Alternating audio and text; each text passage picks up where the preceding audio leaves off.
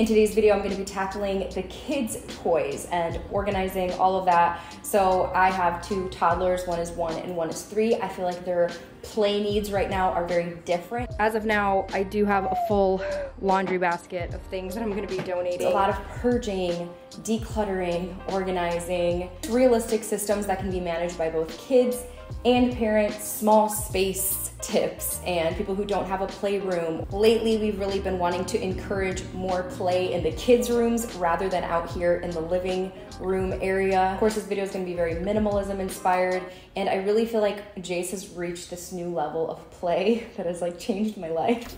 Hey guys, welcome back to my channel and welcome back to my Let's Get Minimal series. In today's video, I'm gonna be tackling the kids' toys and organizing all of that. If you're new here, welcome. Thank you so much for joining. If you like my content, subscribe, hit the notification bell, hit the thumbs up. All that stuff really helps in the crazy algorithm, of course. So this video includes a lot of purging, decluttering, organizing, and just realistic systems that can be managed by both kids and parents and actually maintained for a long period of time. I also asked you guys on Instagram like what issues and problems you're having when it comes to keeping kids' toys clean and organized. So I'll be answering some of those questions sprinkled throughout this video. Of course, this video is gonna be very minimalism inspired, and I really feel like Jace has reached this new level of play that has like changed my life, because obviously in the 2-year-old, even 3-year-old years, like they really wanna be playing so much with mom and dad and they don't want to be alone. He's finally getting to a point now where he's getting a little more independent with his play. He'll go into his room for a little bit and like spend time alone,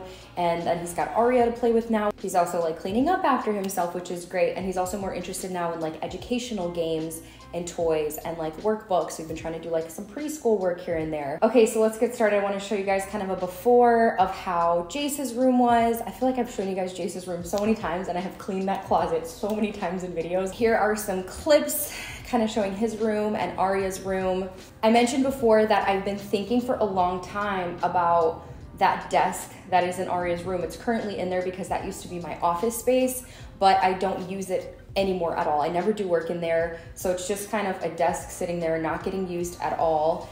And I talked about wanting to like use it for Jace and giving him a little workstation. Meanwhile, in Jace's room, I still had that big IKEA Montessori shelf that I was using to store like his bins and toys, but I wasn't really using it for Montessori toy purposes anymore. I feel like once he hit like 2, 2.5, and especially 3, the Montessori method of like one toy on each shelf it just wasn't working for him anymore. It works better for younger toddlers like Aria's age. So that being said, I wanted to switch that Montessori shelf into Aria's room, take the desk and put it in Jace's room. She has some really good new toys that she just got on her birthday. We have great Montessori toys that I haven't been utilizing for her just because I haven't had a space to put them all. So I really just wanted to have some toys for Aria in her room. I like that the shelves are low. She can actually reach them and grab the toys that she wants. I also had no bookshelf for her in her room at all, so I just used like 2 of the little cubes to actually put books in her room now, which has been great. So that's really the only change I made in Aria's room. But I feel like it's exactly what she needs at the age of 1. She can finally be playing with toys that are actually like teaching her and developing her skills as a 1-year-old at this point. So the next thing I really needed to do was go through every single toy and purge and declutter, just get rid of as much as I can. One of the biggest things that you guys were telling me on Instagram is just too many toys and not enough space. And how do I get rid of more toys? Like, it's just too many toys. And I feel you on that. I felt the same way, and that's why I was getting to this point where I'm like, I need to go through all the toys, because this is like, I'm not even excited about playtime with the kids because I don't have a space for everything, and it's just making me more stressed to play with the kids. That's why I do this stuff. That's why I organize and create systems, because it makes those times less stressful and more enjoyable. So I think really at the end of the day, we just have to take ownership over the fact that we need to do it, because nobody else is gonna do it. The kids are not gonna do it. Probably your husband's not gonna do it. Just kidding, I might be talking to some husbands out there. Maybe you're the organizer, that's awesome. But like, we just need to literally sit and go through every single toy. Here's some practical questions you can ask yourself as you're going through each toy. Is this toy broken, a duplicate, or missing parts? Does my kid love this toy, or am I just attached to it? Will my future kids play with this? Is this toy valued or looked for when it's missing? Based on your answers, you can start a donation pile or even start a rotation bin for toys that you want to rotate out in the future, so it kind of gives them that fresh feeling like a toy is new again. Ask yourself these questions once a month as you're playing with your kiddos, and you'll see yourself steadily decluttering over time so that you don't have to spend hours one day just purging. Okay. I'm feeling overwhelmed, probably because the kids are here and it's hard to get anything done with them around the room, undoing things I'm doing. I have a very hard time minimizing toys in comparison to other areas of my house. I think because in my head I'm always like, well, one day I'll have a bigger house, I'll have a playroom, I'll have a basement, and I'll have the space for all these toys. But I know deep down inside, kids don't need that many toys. As of now, I do have a full laundry basket of things that I'm gonna be donating. I'm also just like trying really hard to get organized with all these different containers, figure out exactly where I wanna put each item, like just what's gonna make the most sense considering what we grab. Trying to see if I even have enough baskets because I didn't buy too many. I tried to use whatever I had around the house already and just bought like 4 from Target. Another great way to not have too many toys is to just not buy your kids toys. Shocker. No, it's obviously tempted to buy our kids toys, but we try not to really throughout the year very much because we know that every birthday and every, you know, Christmas time, typically they're getting a lot of things, maybe like, you know, 10 plus new toys.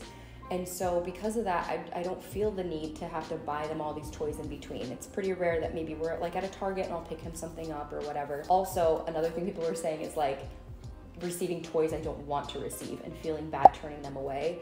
My tip for that is to create an Amazon wish list is what we do for every birthday and Christmas, where we are putting on the list what we feel our kids need at that time, so that we're not getting random gifts that are never going to be used, or just like that have annoying parts to it or too many parts to it, or just things that aren't making sense. Send that wish list out to your family, out to the grandparents, and say, here's our wish list. You'll know that anything they get off that you actually want and need. I mean, that's just how we do it in our family, and I feel like that's really helped us not accumulate too many things that we just don't want or need. After I went through all the toys, I was pretty proud of myself. I accumulated a laundry basket full of toys that I was gonna donate. I didn't feel like we needed, and then obviously I did end up putting stuff in baskets for the rotating system so that I just don't have every single toy out. I know that can be challenging if people don't have the extra space to put stuff for rotating out. Luckily, I have that huge closet in Jace's room that has been like such a blessing for us for storage.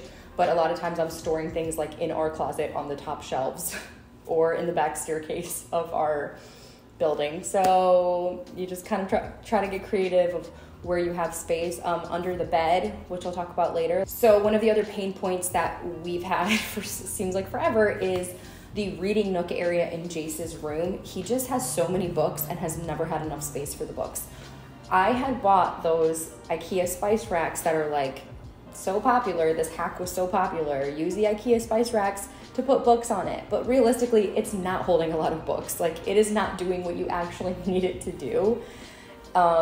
You could probably fit like 5 or 6 books in there, and if the books are too tall, they easily knock out or fall out. If like your kid nudges it or is trying to grab something, they all fall out. Like, those spice racks are really more for display of cute books. If you have a couple of cute books or a few little knickknacks you want to display, I really would not suggest getting those spice racks for like your actual kids' book collection. As I was sort of looking for bookshelf options, I realized I think the best space saver for books in a small space is a vertical bookshelf, like ones that are going up, because they just tend to not take up as much space. But I found one that's like a rotating one that can fit a ton of books on it that I really wanted to buy, and it was more expensive, but I could see myself investing in it in the future. It just didn't make sense for me to get it now because it wouldn't even fit in that little reading nook anyway. So I did end up finding a vertical one from like Marshall's that was able to fit the rest of the books that I needed to fit.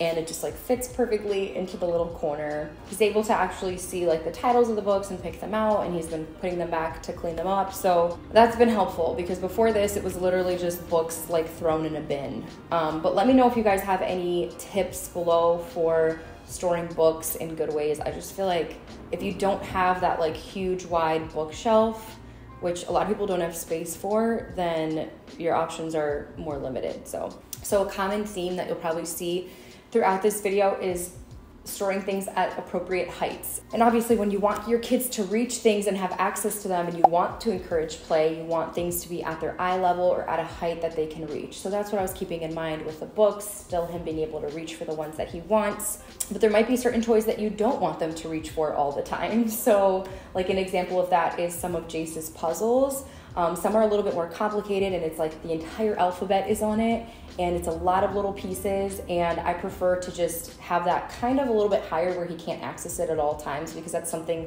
activity I want to be doing with him and helping him out with, just because it gets messy, but also because I want to be teaching him the ABCs along the way and just helping him understand better. So some of his puzzles I actually love to store higher on top of his dresser where he can't really reach and he sort of forgets it's there. So really just think through, what do you want them to access and what do you not want them to access, and put those, certain things lower and certain things higher. Another nice tip for storing puzzles, which can be a hard thing to store, is just using a spice rack. So I ended up finding a little wooden spice rack from Marshall's, which fits probably like 8 puzzles on it. Just make sure that the spaces in between each column is wide enough that you can actually like tilt the puzzle back so the pieces don't fall off. I feel like mine could have been a little bit further apart, but that was what I found at the moment, and you can always find those at like a thrift store or anything like that. It's just a very simple, cheap little hack. I was getting some questions on like what type of organizers are the best. There's so many different kinds out there. You see them on Amazon, you see them at the Container Store, and it's like, what the heck, what am I supposed to actually be using that's gonna make things stay organized for a longer period of time? I think the chest drawer idea, like having one huge chest drawer where you're just throwing all the toys in. When it comes to wanting to encourage your kids to actually play and play independently and open-ended play, something large like that where everything's thrown in together is just not going to encourage that. So I would suggest having a variety of bins that are different sizes depending on what you need it for. I definitely have read that and experience that when you use smaller baskets, it's gonna encourage you to actually have less toys, buy less toys, and it's gonna have less of a mess because you have less stuff. So I did have to go out and buy a few of the smaller baskets because I just didn't have smaller sizes. I had those big plastic white bins from Target that I was using for Jace for a long time. Like things like Legos and blocks, I'm storing in larger bins. Things like the little animals and the little people, they're going in smaller baskets. So that's my suggestion. But with me taking that huge Montessori shelf out of Jace's room, I no longer had that space to put any toys on anymore. Like I used to store 4 of his large bins on the bottom of that and then a couple of his toys on the top.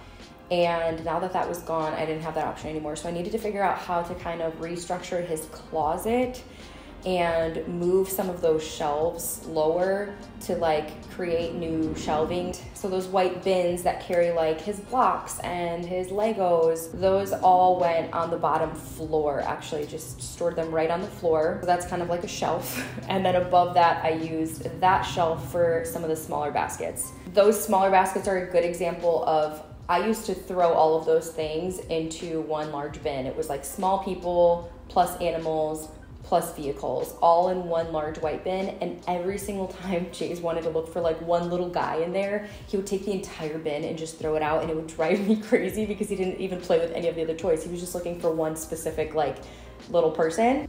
Also with all of these bins and baskets, there's no lids.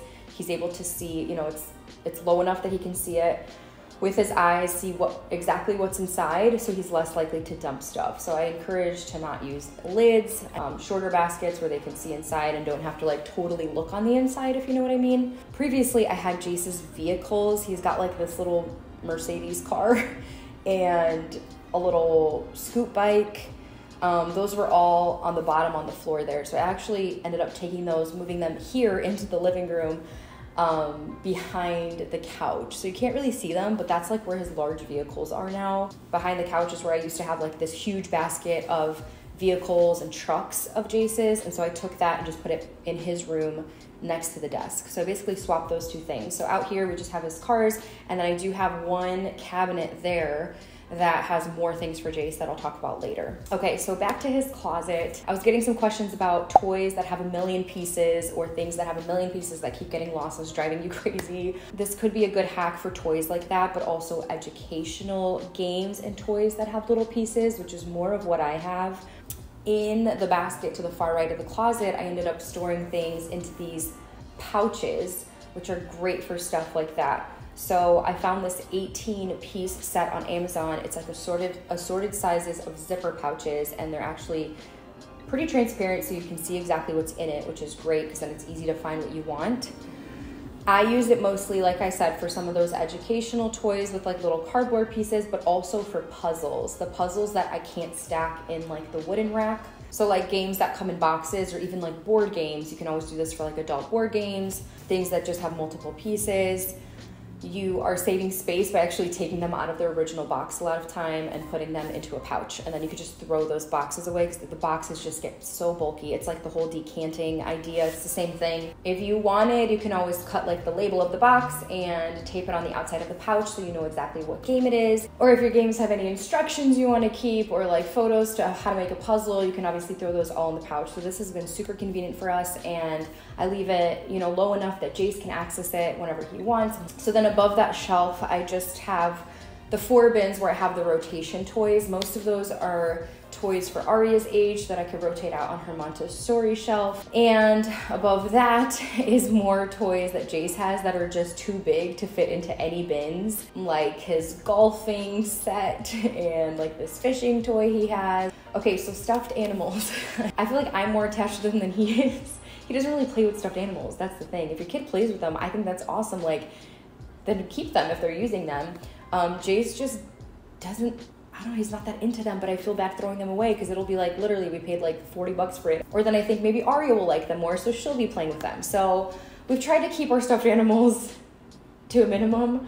We've gotten rid of a couple of them, but I still have enough that like, I'm like, where the heck am I gonna store these? Like, where do I put them at this point? Because there's nowhere else to put them. I think with stuffed animals, the best hack I've seen is like the hanging hammock stuffed animal thing. But I got creative and started to think of what do I have in the house that I can already utilize to create something that I can hang the stuffed animals on. So I remembered I had these like curtain rod rings that have these little clips on them, and I was like, oh, that's perfect because I can just attach all of those to a string and then put the animal arm like throughout the holes so they can hang there, or just like clip them with the little clips. So that's what I did. I just created my own stuffed animal hanging system, and now they hang up in the closet on the side. That's what I did for our stuffed animals. Let me know if you guys came up with any self-made hacks. So for costumes / dress up, pretend play type stuff, I used to have just one of those big white bins that I was throwing all of the different pieces of the costume in. And every single time Jace would go and like try to find the one Batman cape, he would dump the entire thing out and it would end up all over the floor, and it was just so annoying. So I realized I was not utilizing the space underneath his toddler bed. So keep an eye out for maybe if you have some extra storage space under your kid's bed.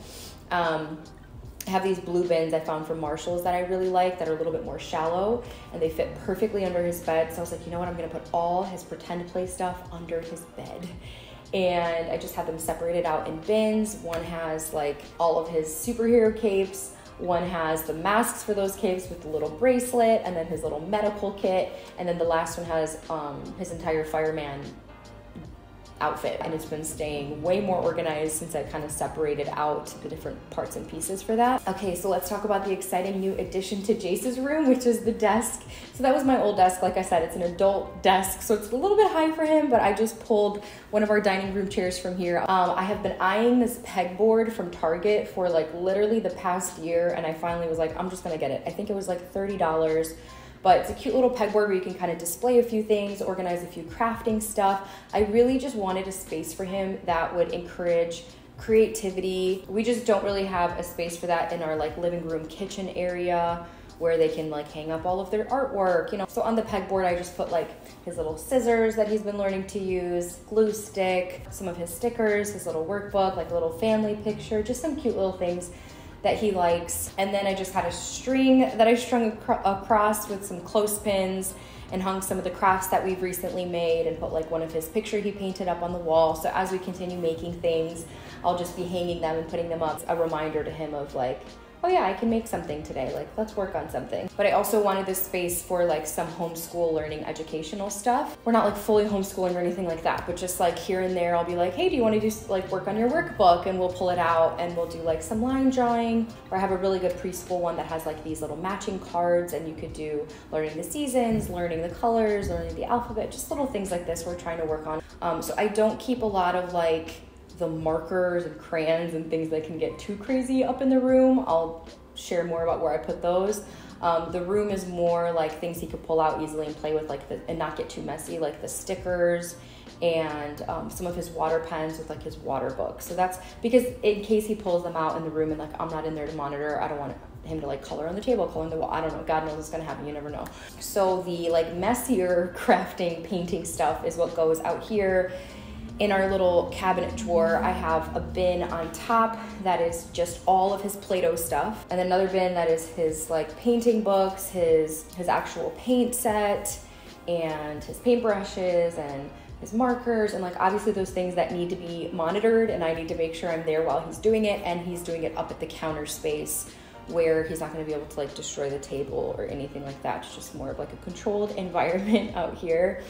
And then beneath that, I wanted a few toys that the kids can have out here, obviously just be able to grab and entertain themselves in this area, which by the way, they can bring toys from their room out here too. I don't want it to seem like their toys from their room are never out here. Like obviously they find their way out here eventually, but just having them in their room is kind of keeping that mess at bay out here a little bit.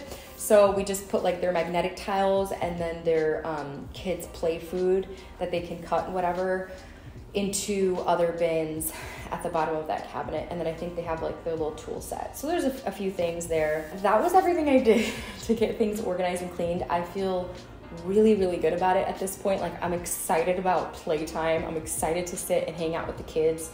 It just takes away that stress of like, where are things going? What am I doing? There's stuff everywhere and I can't stand playtime. Like nobody wants to feel that. As a mom, you don't want to feel that. Kids don't want to feel that. So just having systems that work for you and your individual needs is great. I think I could have taken everything one step further and put labels on everything, because people were talking about how nothing ever gets put back to where it belongs. They can't read. You're just putting pictures of little labels on each basket. I would have done that. You guys know me, I would have done that. I just don't have a printer. Anyways, love you guys. Thank you so much for watching this video. Make sure to give it a thumbs up if you learned something new, and I will see you guys in the next video.